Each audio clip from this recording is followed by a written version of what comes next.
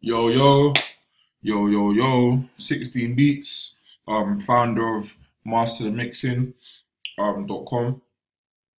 And yeah, today is just going to be a very quick tutorial on how to convert 32-bit sounds or 32-bit drum samples to 24-bit or 16-bit drum samples. Now, this is mainly an issue if you use Logic Pro X. I believe for Fruity Loops, 16 or 32 bits is fine. Let me just double check actually because I can't remember which one doesn't work on Logic X because Logic X only plays a certain type of drum sample, and sometimes you might buy a drum pack or download a pack and you're trying to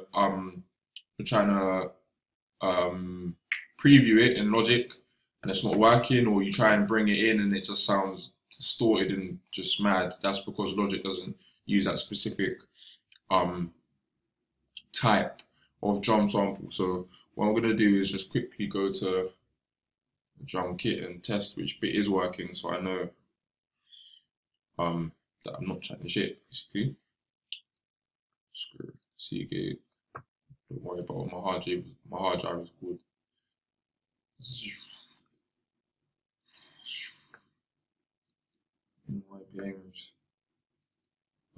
Perks.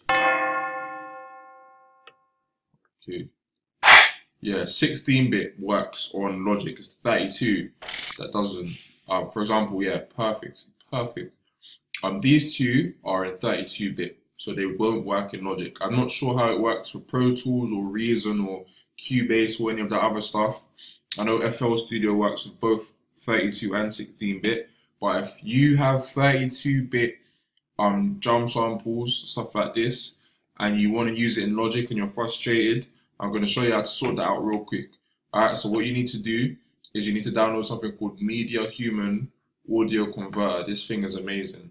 What it will do is, if you just upload, if you literally select, so let's say, yeah, I wanted to change every song in this whole folder, every song. If I wanted to change every drum sample in this whole folder to 16-bit from 32-bit, I can literally select it here and it will change all of the drum samples in that same folder without having to put it anywhere new or without having to create a new folder. It will literally just replace the sounds in that old folder with 16-bit versions or 24-bit if you choose 24-bit as opposed to 32-bit. If you want to keep your old 16-bit, your old 32-bit files just as a backup or whatever, you could always just duplicate that folder and store it somewhere else and then come back in and do this. So I'm just going to select this drum kit.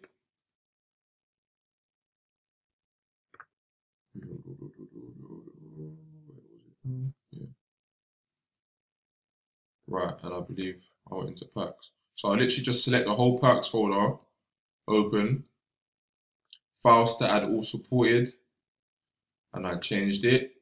Donut. Add folders recursively. You want to do that.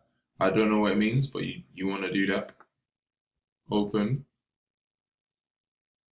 What that's gonna do now is literally every single sound here is loaded into here.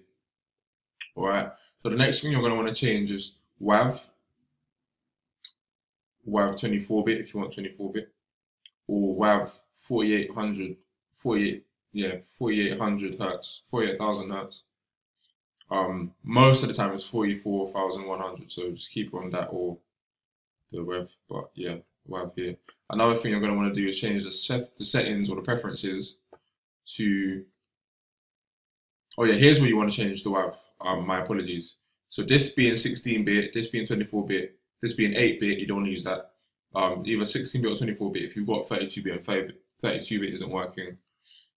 Stereo keep the same. Now, if you wanted to keep this folder intact and nothing done to it, you could uncheck this, convert to source folder, and select a new folder for the new sounds to go. So you could create a new folder called 16-bit drum sounds or something like that. And whenever you do a conversion, all of the sounds will go there.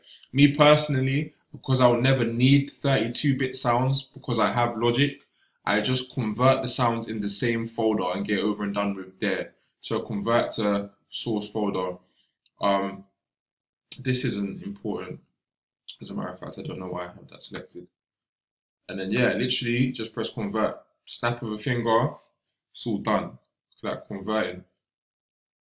I love that sound. Love that sound. It's like a little rifle or something, a little pellet gun.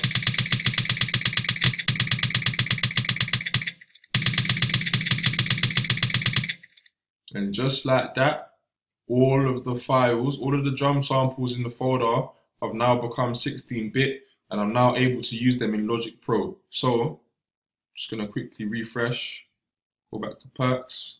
I believe it was something keys, dope keys, drop keys. There we go, working now. So now they can be used. And on top of that, any other sound that was 32-bit is now 16-bit in here. Yeah, so again, that program, I've closed it. Smart Me is Media Human Audio Converter. Where'd you get it from? Let me Google that for you. Free audio converter, keyword. I really hope this is the same one. Yeah, then you can just download, and I'm sure they've got Windows version as well. So yeah, macOS and Windows. So yeah, there you go. Get it from here. Great company, donate. I haven't, but you might as well. Someone got to pay for it. But yeah, hopefully this has been helpful. Again, another quick vid. Stay tuned. Watch some other tutorials that I've got going on. I'm trying to get better at this. So any suggestions that you've got for me, anything you want to know, just let me know. And yeah, all right. Bless up and have a good day.